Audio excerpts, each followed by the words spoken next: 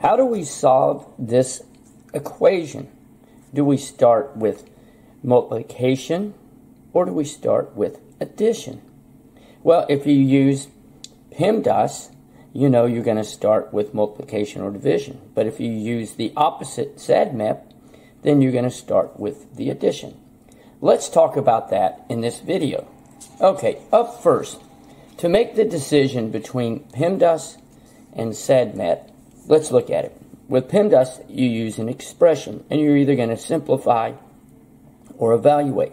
A key, easy way to remember, you are not going to have an equal sign, an inequality sign, or a not equal sign. You use SADMEP with an equation, and you will have an equal sign, an inequality sign of some type, or a not equal sign. So let's take a look at two examples. Okay, let's look at this first example, and it's an expression, and notice there's not an equal sign, an inequality sign, or a not equal to sign. So we're going to use PEMDAS. So we're going to start with parentheses. So we have 3 plus 2 is 5, and I'm going to bring everything else down. So we have 1 plus 6 times 4 times 5. So now, remember, we work left to right, and we're going to go to multiplication. So I'm going to go 6 times 4. So I have 1 plus 6 times 4 is 24, and then that's going to be times 5.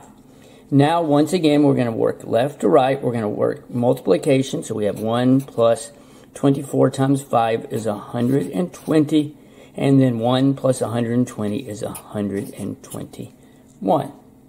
Let's look at another example. Now, with this example, we have an equation. We have an equal sign, and we're trying to solve for x. So in this particular example, we're going to use a reverse operation. We're going to use SADMEP. So what we're going to do is, this time, we're going to start with subtraction or addition. And we have addition here. So let's go ahead and subtract 3 from both sides. Okay. When we do this, this gives me 12 equals 3x. And these cancel. Okay, now I'm to division or multiplication. Remember, they're equal and you always work left to right, whichever comes first. So let's divide through by 3, okay? And that equals 12 divided by 3 is 4. The 3's cancel. So x is equal to 4.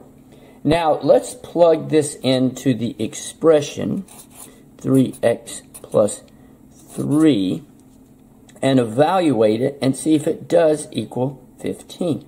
So now I'm back to PEMDAS because I have an expression and I'm going to evaluate it with x as 4. So I'm going to go, okay, and I'm going to work left to right. So I'm going to start with multiplication and division. So we have 12 plus 3. Then I'm going to add, and that does indeed equal 15, which we were looking for. I hope that was helpful in when figuring out to use PEMDAS or SADMEP.